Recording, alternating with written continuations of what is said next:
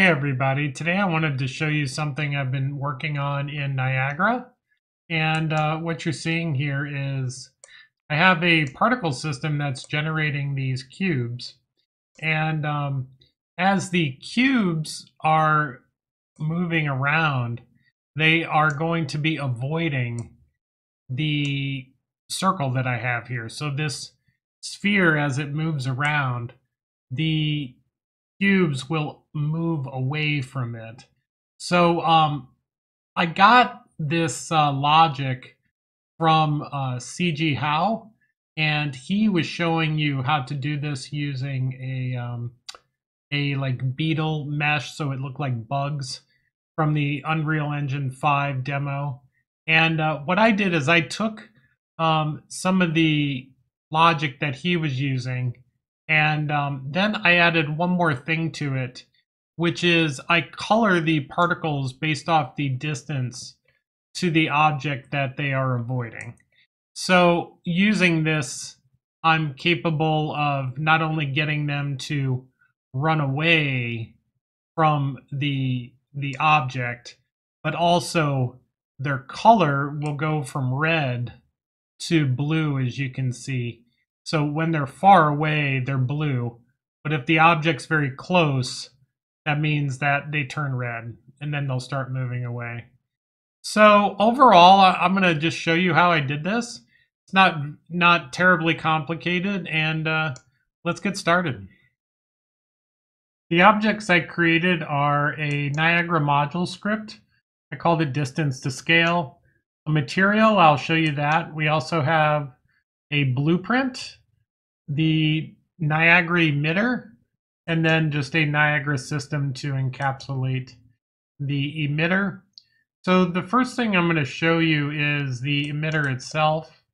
I just created a fountain emitter from the template. It's got a spawn rate. I even left it as a CPU emitter. Particle initialization, I set the scale of the mesh. I did remove, let me shrink this down.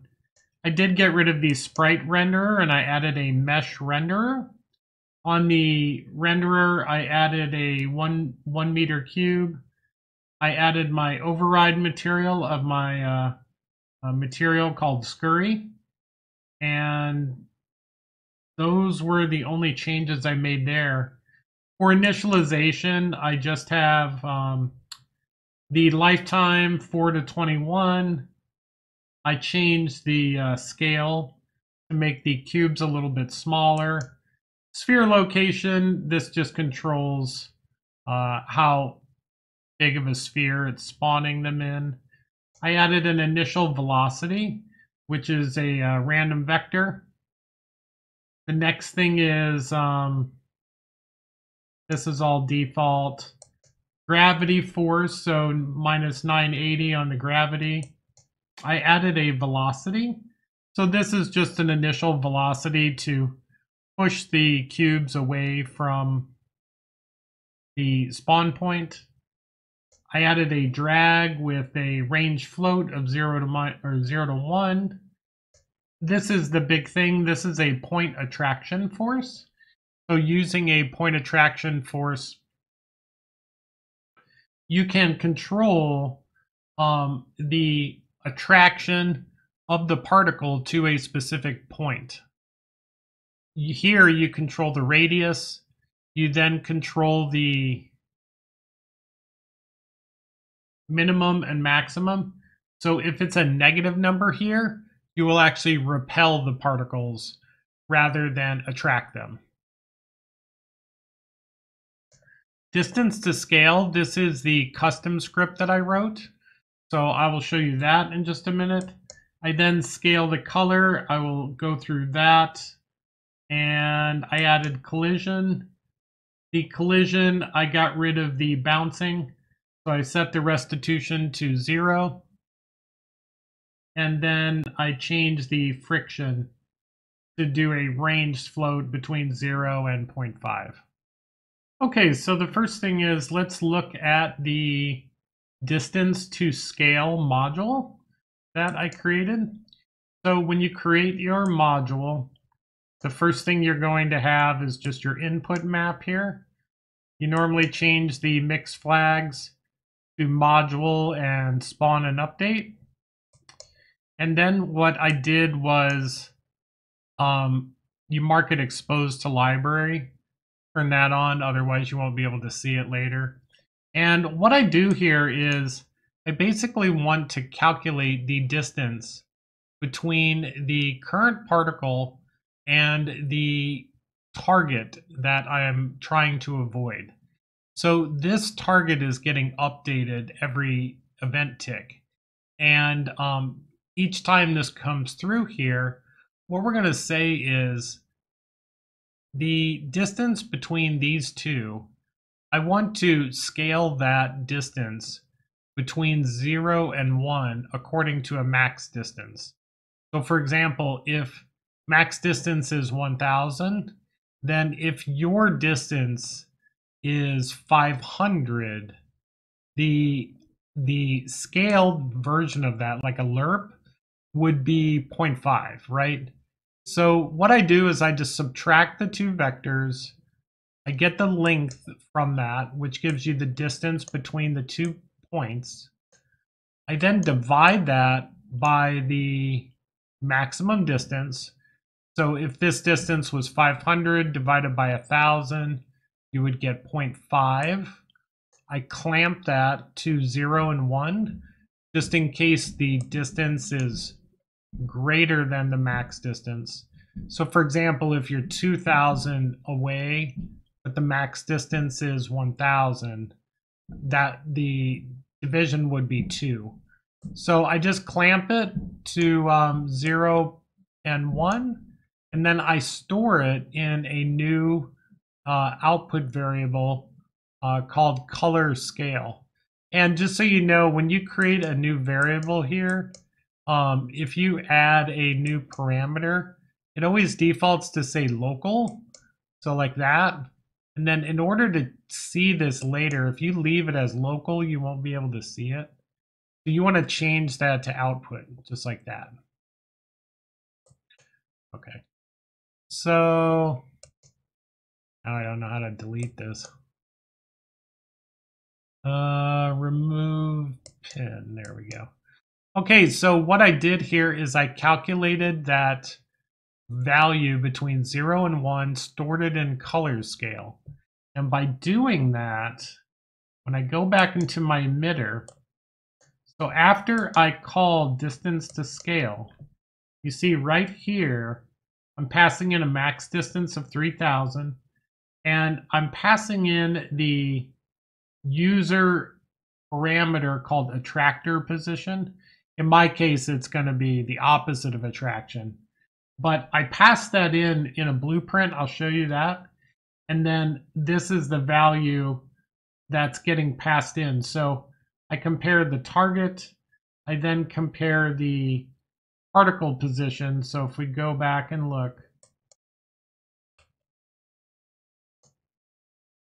So particle position, input target, and input max distance. Right? So you don't have to pass this in. I think because you're utilizing the particle position, which is there by default. So after this function or module runs, then what I do is I scale the color.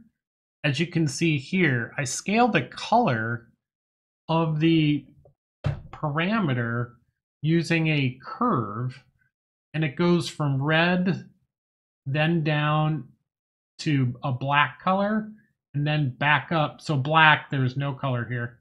And then it scales up to blue here.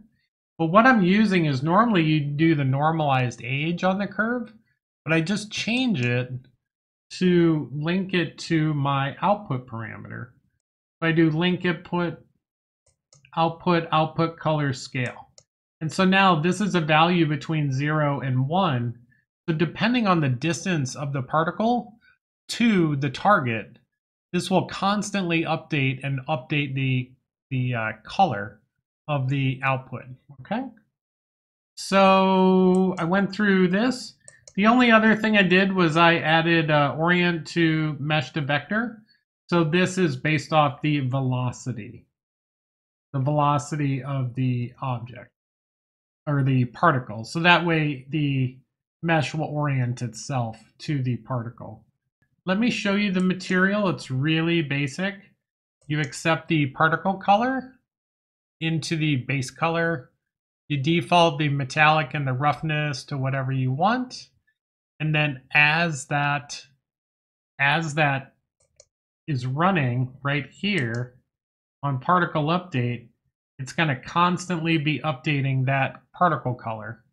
And that's really about it. I think that covers it. Oh, the only other thing that I did here is this is the blueprint. So you can see here's the blueprint in the viewport. But all I did was I added a Niagara system. I set it to this Niagara system that we created. And then in the event graph,